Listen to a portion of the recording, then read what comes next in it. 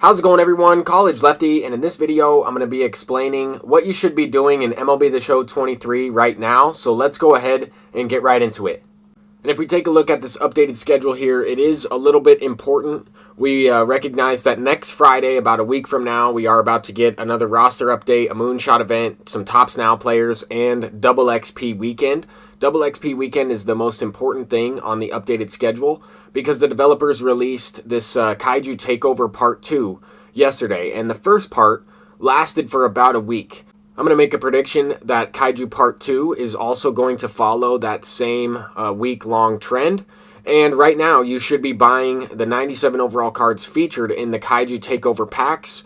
We do not have Twitch drop packs, so these cards are not guaranteed in the Twitch drop streams or whatever is going on in those special packs. The supply on these cards is obviously really high, though, because they are right around the quick sell value. I'm buying these cards for maybe 50 stubs more than 10,000, which is the quick sell value. And that's why I would be buying these cards, or at least as many as I can. Obviously, I started with about 250,000 stubs, and I'm trying to buy about 5 of each of these for about 10,000 each. That should allow me to double up my stub count. I would expect these cards to maybe get up to about 20,000. But remember, at the beginning of the video, I said that double XP is the most important thing on the updated schedule.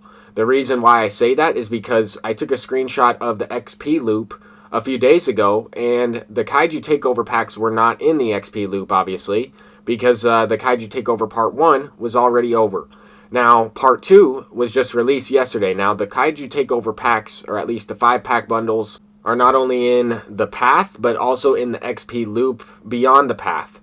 So that is also going to affect the price if these packs are to stay in the loop during double XP. This screenshot that you're looking at right now is from a few days ago. We can obviously see the standard 5-pack bundle in the XP loop. Then as of yesterday, the Kaiju Takeover packs are back in the path and in the XP loop. You can see them right here. I'll zoom in. But I wanted to show you this because this makes a difference on how long those Kaiju Takeover cards, or at least the 97 overall players, will stay around the quick sell value. Once they are taken out and you're no longer able to get them, kind of like we saw with this 97 overall Jorge Polanco, this card is the best 97 overall featured in any of the Kaiju Takeover packs.